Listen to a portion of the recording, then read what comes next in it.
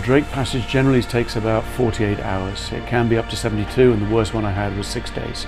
But that's extremely exceptional. That's once in 17 years.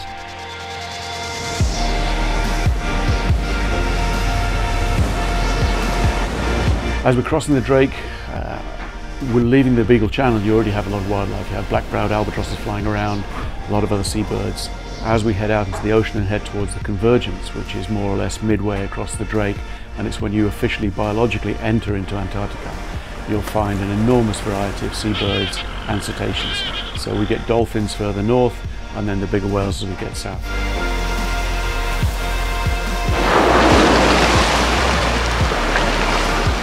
Most of the time the Drake is not particularly severe or bad.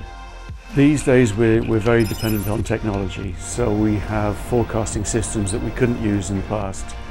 So you can fairly accurately predict what kind of Drake you're going to get. If you do have a scenario where you think you're going to get a particularly bad storm, or the conditions are probably too strong for the ship, the guests, or both, then you would not proceed at that moment. Seasickness is something which you can manage very easily these days. There are certain medicines you can take, there are wristbands you can use. I would say that for anyone who does have seasickness, the Drake should not be an impediment for crossing and for going to Antarctica. The rewards far outstrip the short period that you spend on the Drake Passage itself. So if that's your reason for not going, I would say forget about it. Take the medicines and enjoy yourself.